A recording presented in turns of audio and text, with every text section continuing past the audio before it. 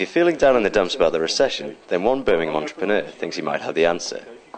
Allan Sartori, owner of the lap dancing venue The Rocket Club, says his new burlesque nights could be the way to turn credit crunch frowns upside down. Tonight's show is going to be kind of saucy, kind of retro-inspired striptease, a lot of fun, a lot of kind of good music and dancing, yeah. Burlesque can be almost anything, though. It's a mixture of variety, it's a mixture of circus, performance art, dance, so there's a lot you can cram into there.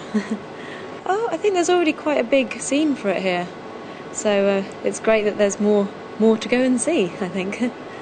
I think definitely. I think this kind of dancing always kind of cheers people up, and it's always been particularly popular around recession and things, so I think definitely.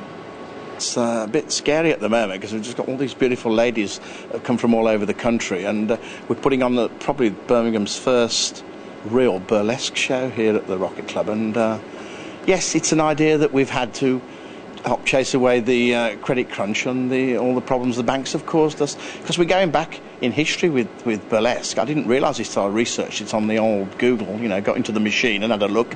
It goes right back through the last couple of centuries, and it particularly gets popular when we're in times of stress and danger and a few problems with society, and I think it's having a big revival at the moment, particularly in America and across Europe.